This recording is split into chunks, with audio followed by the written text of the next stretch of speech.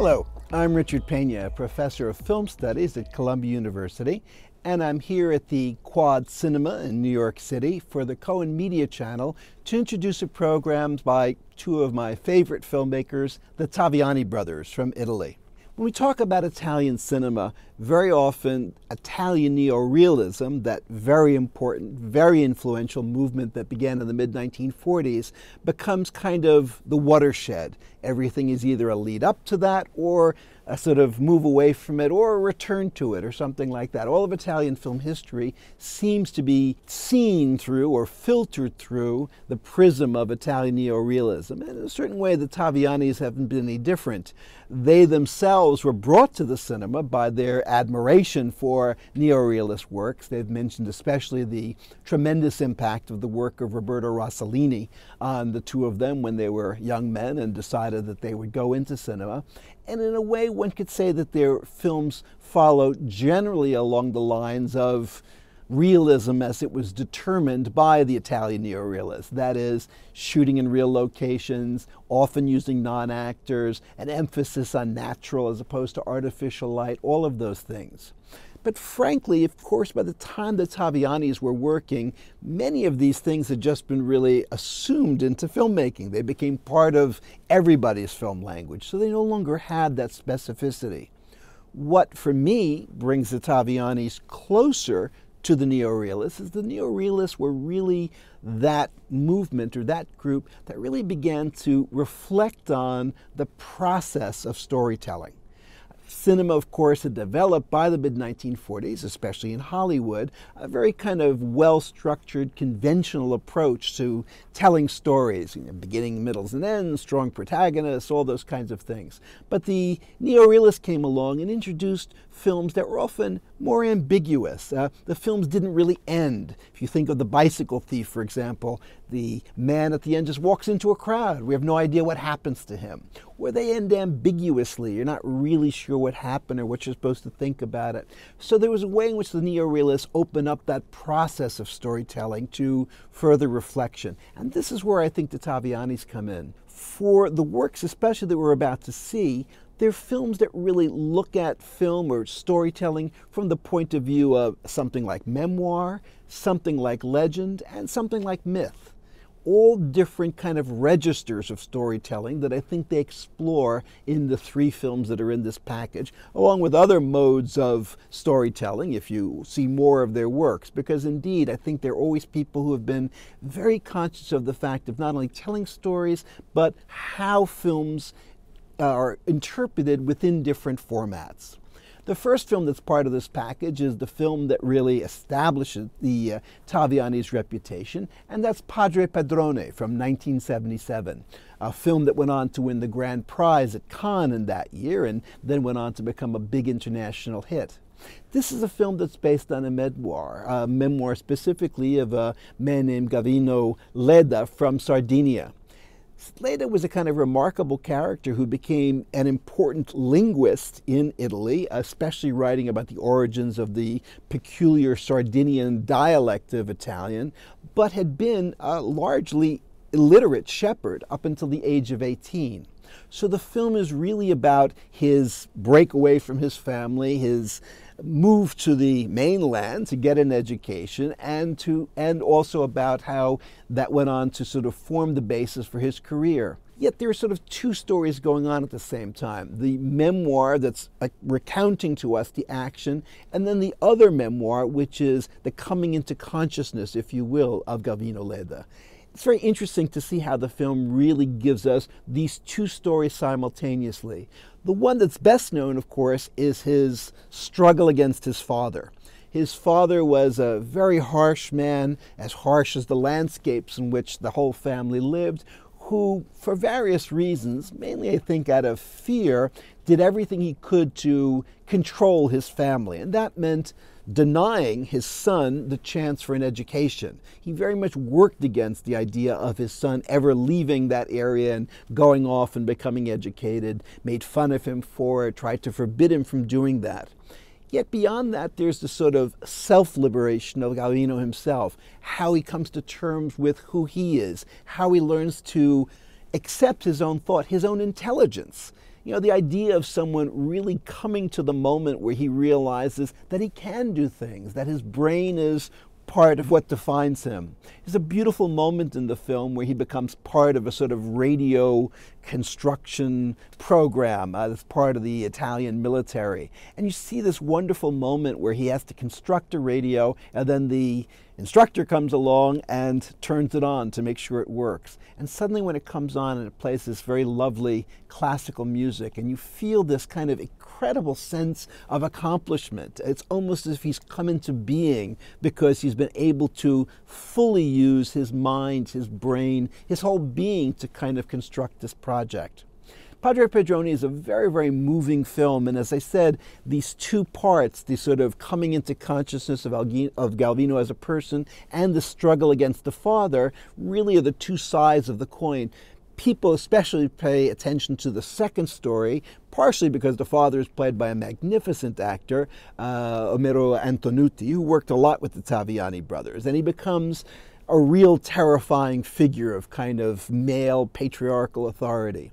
But the Tavianis are far too great as artists, and I think as people, to simply paint him as a villain. They give him a kind of complexity, and they show that this feeling of fear, if you will, of the son stepping outside of the designated role he has in that society really comes at its heart from a kind of caring, from a kind of love. As warped as we might think that love is, it's a very real love. And I think the film really captures that along with the brutality at the same time. This is a much-loved film, and if you haven't seen it, you're in for a real treat.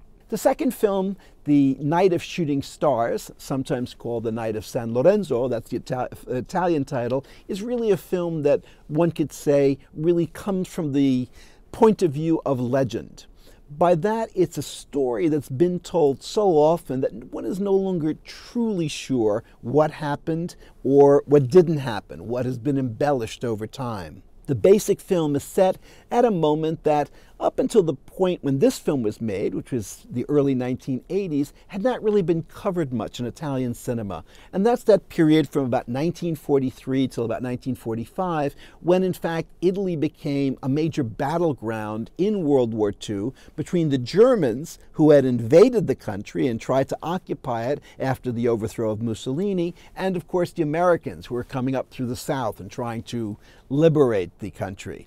In between, of course, were these Italian communities, very often peasant or farming communities, that in a way were victims of both, or saw themselves as kind of almost strangers in their own country, because in fact they were fighting against these forces that were both foreign or equally foreign to them, and they were just trying to find a means to survive. The film is told to us as a kind of bedtime story, as a woman, now in her middle age, recounts the story of her childhood to a sleeping child who, in fact, we only see at the end of the film. And it's very, very beautiful how the film incorporates the whole idea of telling, of memory, of these historical events as they might be filtered through the memory of a child. There are many wonderful pieces in the film. There are a lot of fragmentary stories because, of course, this young woman would only see part of what was going on and not all of it, and often not understand what she was seeing. But the set piece that everyone always points to in this film is one in which these villagers, having been driven out of their hometown, are seeking refuge in a field. And suddenly that field becomes alight with a firefight between Italian fascists, groups that are still remaining from the old government, and local partisans. And it's a kind of really terrifying battle, one of the scariest I know of in cinema, because it's just tall grass and people are sort of popping up all over the place. It's very, very effective as just a piece of wartime combat footage in a way, but also remarkable because there's this character of a young fascist boy with a beautiful angelic face who just keeps, in a certain way encouraging his father to shoot more people. Again, the kind of thing that works best in a sort of legend as opposed to a kind of historical account. It becomes one of those figures that almost seems like a little demon who inserts himself into this story. The film ends as it begins, as a kind of fairy tale in a way, or as a kind of bedtime story, and it shows how our memory of history is often very much caught up in, and in a sense influenced by, the way that that history is told. Again, a beautiful film and one I think you'll enjoy very much. The last film that's in this set of films by the Taviani brothers is the film that many critics, myself included, consider their masterpiece, and that's a film called Chaos. The film is based on a series of short stories by the great Italian writer Luigi Pirandello. And like in Pirandello's work, there's a kind of sense of self-consciousness about the entire project that especially comes out at the end. The way in which these stories are, on the one hand, stories happening to actual people we see from these communities in Sicily, and at the same time, these stories stand for much more than that. They're myths in the sense that they explain certain aspects of contemporary Italian life and culture through the sort of daily lives, the daily incidents that happen to a group of unconnected people.